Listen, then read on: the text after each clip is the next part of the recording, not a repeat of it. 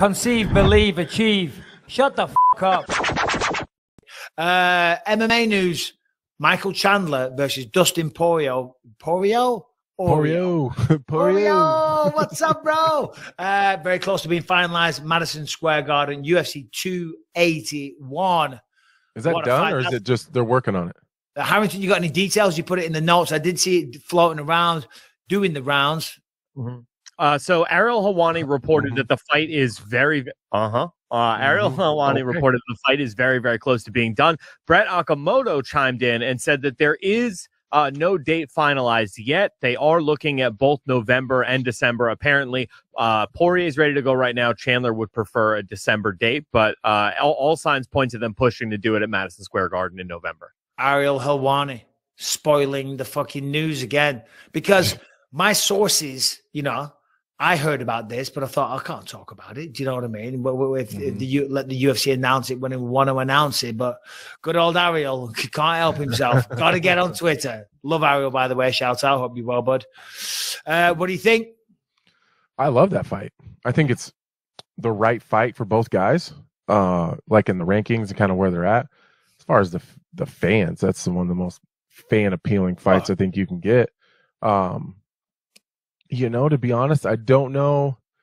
I could give you all the breaking analysis and we could break it down skill set for skill set, but to be fair, at this level of their division where both these guys are, neither one of them have been super consistent. So the only thing that's consistent is their likability and their excitement. Like, you're going to get a fantastic fight. You like both guys. It's going to be a barn burner, but Chandler, there for a little bit was having some trouble with his chin. He was taking damage. He was getting hurt, and he was looking good. But then he would take a hard shot. But then he goes in with Gaethje, gets hurt early, and then just gets his head beat on like a speed bag and just takes them all. So yeah, but what a fight that was, though. What a fucking god! Oh, one of the best fights I've ever seen. But and then Poirier, we all considered him the uncrowned champion, and he should go in there, and he's got every skill set in the world to beat Oliveira, and then he looks great, but then Oliveira gets to his spots. They just haven't been the most. I don't think we've seen the best version of either one of those guys recently. Yeah. I don't think. And I don't mean that as a knock. I don't mean that as a knock. They just had a tough. They've had a tough couple fights. So yeah, I'm excited for that. I think that's the right fight for both guys. Yeah, and as you said, what a fun fight that will be. They always deliver. Because as you said, Chandler. Fuck me, man. I mean, that fight with Tony Ferguson. I mean, again, got dropped. He got dropped, right? Did he get dropped? Yeah, I think so. Early, yeah. He got dropped early. Then he landed a big takedown, and then he knocked him. Maybe knockout of the goddamn year. Oh, knocked him the fuck out! What a shot! You seen that picture of Tony's face? Yeah. When it's all squished and yeah. No, but they said he looked like a chicken nugget. He kind of did. No offense, Tony Ferguson. Hope you're well, buddy.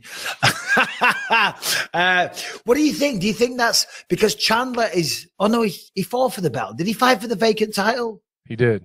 Oh, that's right. He did. He fought Charles Oliveira. What am I saying? Yep. That's when Charles became the champ. Yeah. Mm-hmm. Do you think either a man gets a title shot on the back of this? The winner of Islam versus Oliveira?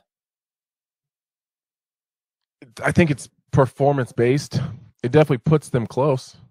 Close.